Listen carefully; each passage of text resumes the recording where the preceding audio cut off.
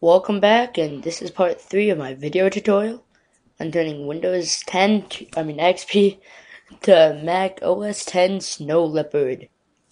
Now this is optional, and there is a link in the description for parts 2 and 1. There will be a link for all these downloads.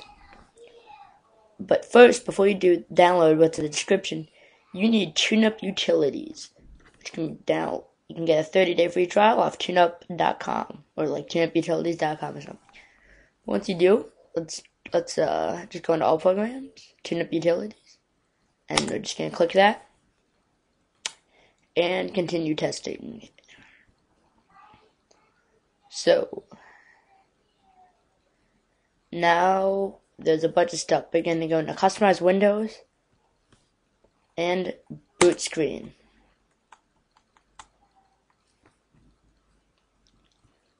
Now we're going to go to the website I have open with the boot screen in it. Hey, look, it's my own YouTube channel. But with the boot screen in it, Leopard boot screen zip, and we're just going to click here to start download. Your download is starting. I already downloaded it, and it's right down here. So I'm just going to click that, and it's going to open up because I have Google Chrome, which is awesome. Okay, Leopard boot screen, just going to double click it. And there's Mac OS 10 Leopard. And then there's 2 and 3. I think 2 is the best looking one. So I'm going to choose 2. But choose what you like. And you're just going to double click the TBS. And it will pop up there. You can also go back. Let's say I want 1. TBS. Continue testing. And boom, it'll just... Oh, sorry. It'll just appear right there. But I like Windows 2. So what you do when you find the one you want... Oh, sorry. Let's say I have this. So let's say you find the one you want. I want Leopard 2. I'm just going to click Apply.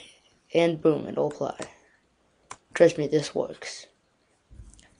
Next, we are going to go to Logon screen.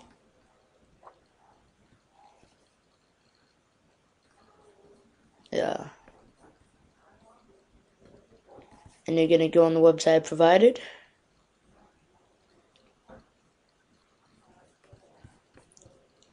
Leopard style logon screen by Ratsgui. And you're going to go over here and just press download. You're going to save. And you're going to click on it. Logon UI EXE. Extract to Documents, and then OK. Then I'm just going to minimize this. Then you're going to go into Logon screen and go on to Add, load screen from a file, Documents, Logon UI EXE, OK. And this will appear, and boom, you have that, and then you're just gonna apply and use the text of the selected logon screen. It looks really nice. So that is how you change your boot screen and logon screen to look like a Mac in Windows XP. Now your computer is completely Macintosh.